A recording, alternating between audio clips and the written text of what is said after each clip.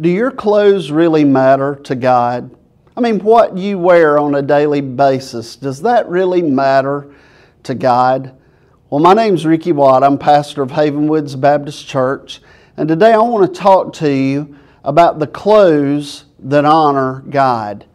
Years ago, not too many years ago, from time to time I would dress up and wear a suit and tie like this on a Sunday morning, and inevitably somebody would walk up to me, and they wasn't being ugly or mean or anything, I think, but they would say something like this: "Boy, you really look like a preacher today."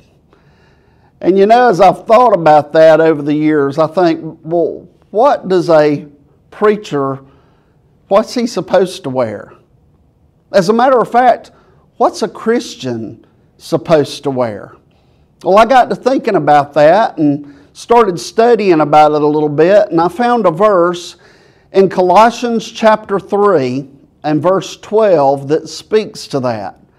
And this is what the Bible says there. It says in Colossians 3 verse 12, "Since God chose you to be the holy people He loves, you must clothe yourselves," and He gives us a list of the things that you and I as Christians should clothe ourselves with.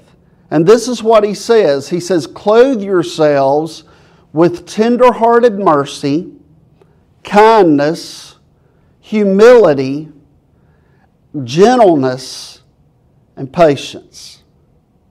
So when we think about the clothes that a Christian should wear, we probably think about, what is appropriate to wear for Sunday morning church, or what's appropriate to wear for Wednesday night, or, out in the public, what's presentable for a Christian to be wearing. I remember when I first got saved and called to preach, I was getting ready to go out and cut the grass. And I had shorts and a t-shirt on, and my mom was just like, "Are you going to go cut grass in that?" And I'm like, "Well, yeah." And she said, "Well, you're a preacher now." And I'm like, "Yeah, but I'm also still Ricky too," and it's funny how we put those judgments on ourselves, but also we lay that on others as well. The Bible's pretty clear about how He looks at us as opposed to how others should look at us. As God was looking for a new king to replace King Saul, He sends the prophet Samuel out to a man named Jesse. And he goes to Jesse's home, and he's looking for the next king to anoint. And Jesse sends in the strongest brother, the oldest brother, the most handsome brother, and one by one they parade across in front of the prophet of God, and God never gives His approval. And then Samuel has a moment with God, and God says this to Samuel. In 1 Samuel 16 and verse 7, the Bible says this: "But the Lord said to Samuel, don't judge by his appearance or height, for I have rejected him. The Lord doesn't see things the way you see them. People judge by outward appearance, but the Lord looks at the heart." Aren't you glad? I'm glad that God looks at our heart. I'm glad. I could not tell you how many times I have falsely judged people by their outward appearance. And God's convicted me about that.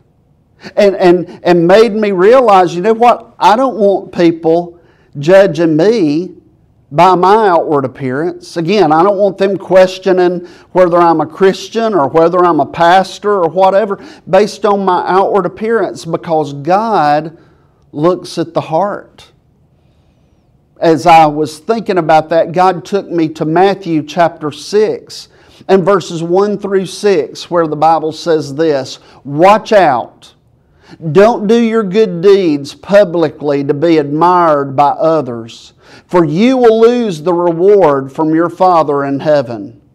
When you give to someone in need, don't do as the hypocrites do, blowing trumpets in the synagogues and streets to call attention to their acts of charity. I tell you the truth, they've received all the reward they will ever get.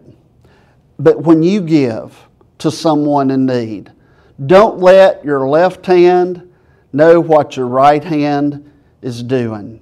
Give your gifts in private, and your Father, who sees everything, will reward you. And then he goes on and he says, and when you pray, don't be like the hypocrites who love to pray publicly on street corners and in the synagogues where everyone can see them. I tell you the truth, that is all the reward they will ever get. But when you pray, go away by yourself. Shut the door behind you. He says, and pray to your Father in private. Then your Father who sees everything will reward you. Again, he's warning us to not be so caught up in what people see and what people hear when they're around us as to the kind of people we are on the inside, who God is developing us to be. So the next time you're worried about, well, hey, what should I wear? Think about what God calls us to put on. I'll read through the list again for you just to remind you. He says in Colossians 3:12 to put on tender-hearted mercy, kindness, humility, gentleness, and patience. Those are the things that God is looking for us to put on every day. And I tell you what, I believe if we put those things on and allow God to be honored in our lives, God will get the glory through our lives.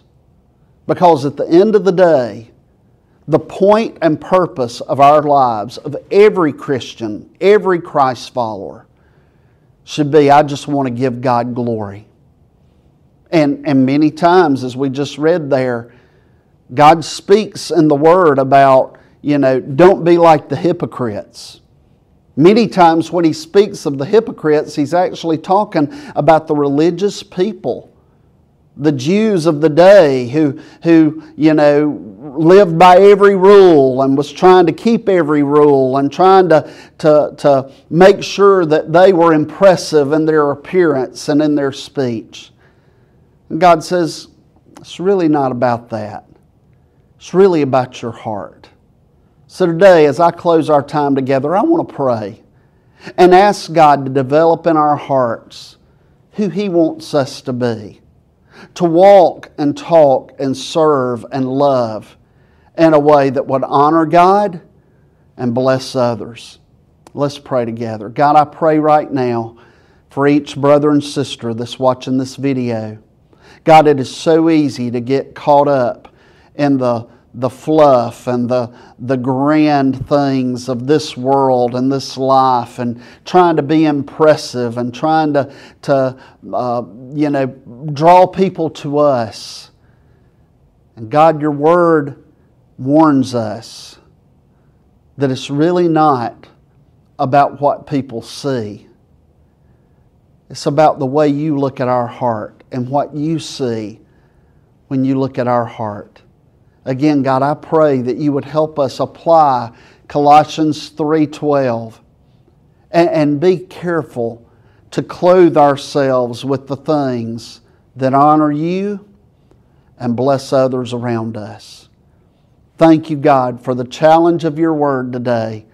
And I pray you would help us walk in it now. In Jesus' name, amen and amen. Well, thank you so much for joining me today. As always, if this has blessed and encouraged you, I want to encourage you to share it with your family and friends. And I look forward to seeing you again real soon. God bless you and have a great day.